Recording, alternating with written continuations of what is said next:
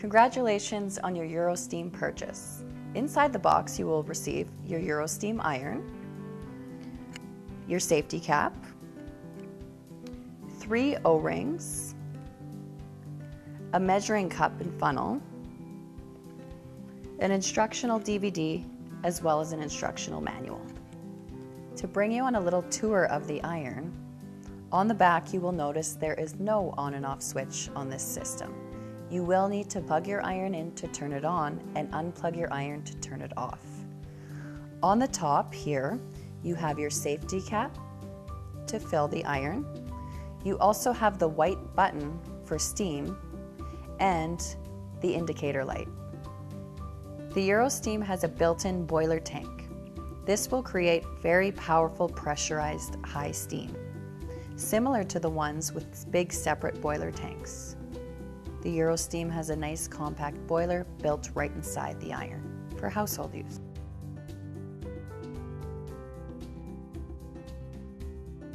The very first time you will use your Eurosteam, you will need to prime the pump. Priming the pump is very easy. You will take your safety cap and unscrew the cap on top. Then take your measuring cup and properly fill the iron. Always use your measuring cup to fill it. So you pour your water in and screw the cap back on. You will then plug your iron in to a power surge bar, and the iron will take approximately 3 minutes to heat up and pressurize. When it's ready, the indicator light on top will shut off. You can then take your iron towards a sink and push the white button in for steam and hold it down for approximately 5 to 7 minutes. The iron may shoot out water, which is very normal. What you are doing is priming the pump. You will only need to do this one time, and that will be the very first use.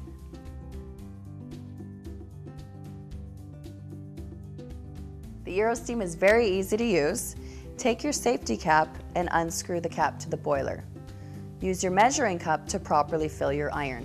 Do not overfill. Anything below the max line.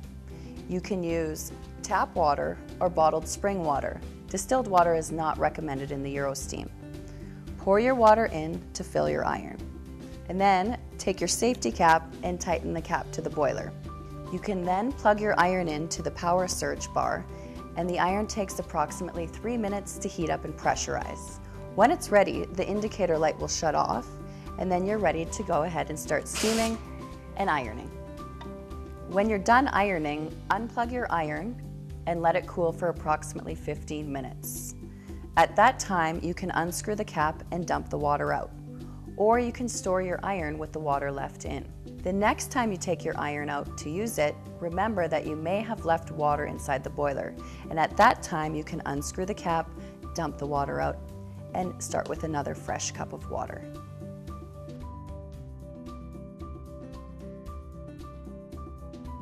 The Eurosteam is a hot iron and it will burn your skin. However, the nice feature about it is that you will never burn or scorch any of your fabrics, not even silk. The Eurosteam is so safe, it won't even burn a balloon.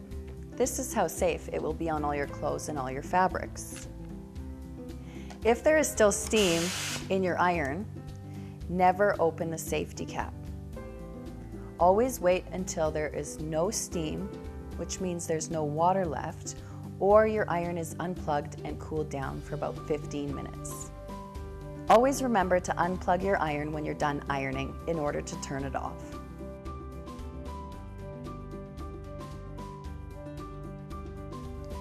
While ironing with the Eurosteam, use bursts of steam with the white button. There is a little bit of weight to the Eurosteam, that way you don't have to push and press down. Let the iron glide and do the work for you.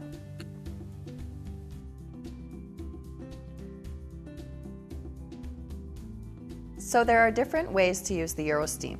First of all, you can use it as you would an upright steamer. Take that powerful pressurized steam and go ahead and steam your clothes right while they're hanging. This is wool, for example. Use the white button for steam and gently skim the fabric, and you'll see that powerful steam pressure just knocks the wrinkles right out. Also, don't be afraid to use it on things like silk and delicates. The Eurosteam is so safe, you can use it on any and all fabrics and they will never burn or scorch. Here is silk. Gently skim the fabric and you can even go over the buttons and beading and sequins and rhinestones. So using the iron on the board, you will love it, especially if you do any sewing or quilting. But here we have silk. Go ahead and use that steam button even on the board as you iron. You can even go over things like embroidery or any sort of embellishments like sequins or rhinestones.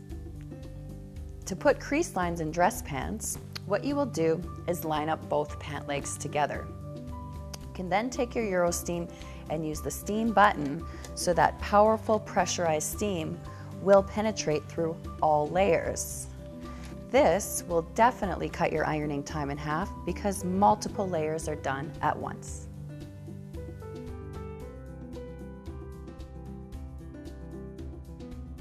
If your iron isn't performing as demonstrated, it could be because there's no water in the boiler tank. Always fill the iron with water for proper use. It is mandatory to put water in the boiler. Use the white button as you iron for steam pressure.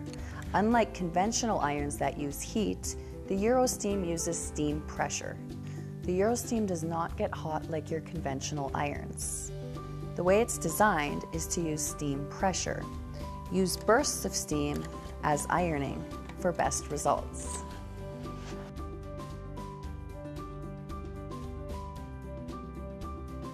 If the safety cap is leaking steam, that indicates that it's time to change the O-ring. There are 3 provided in the box.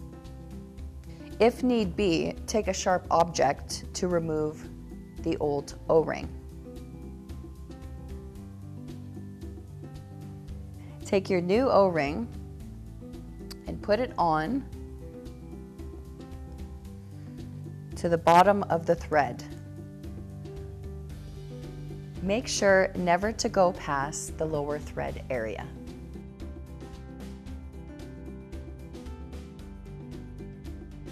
If your iron is leaking water, there could be a few different reasons why. Number 1, you may have overfilled your iron. Always use your measuring cup to properly fill it and never exceed the max line.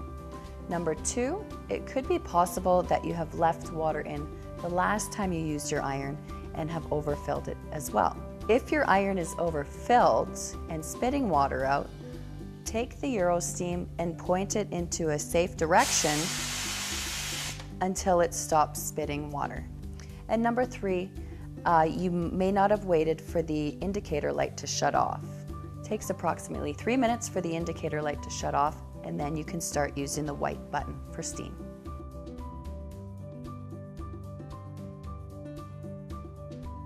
Cleaning is very easy, and this will depend on how often you iron, what type of water you're using, and if you leave water in the iron. To clean your iron, you will simply just take your measuring cup and fill it up with water, pour it inside the iron, and give it a little shake. You can then dump the water out, and you will probably see mineral deposits releasing from the boiler. Now for a very deep clean, you will take your measuring cup once again and fill it with half vinegar and the other half water. Pour it inside the boiler system and screw the safety cap back on. You can then plug your iron into a power surge bar and let it heat up and pressurize for approximately 3 minutes.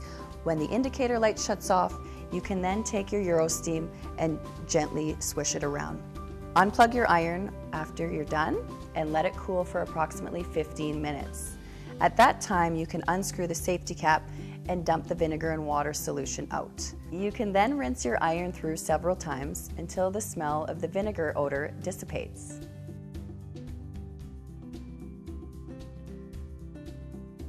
So if your iron is leaking steam out of the safety cap, it is time to change the O-ring.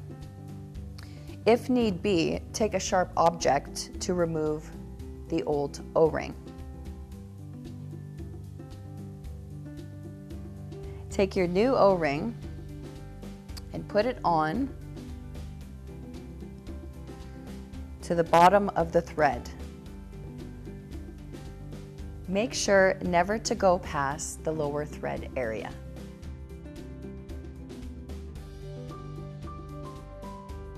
If you find there's not enough steam pressure, let your iron sit until the indicator light shuts back off and your full pressure will be back.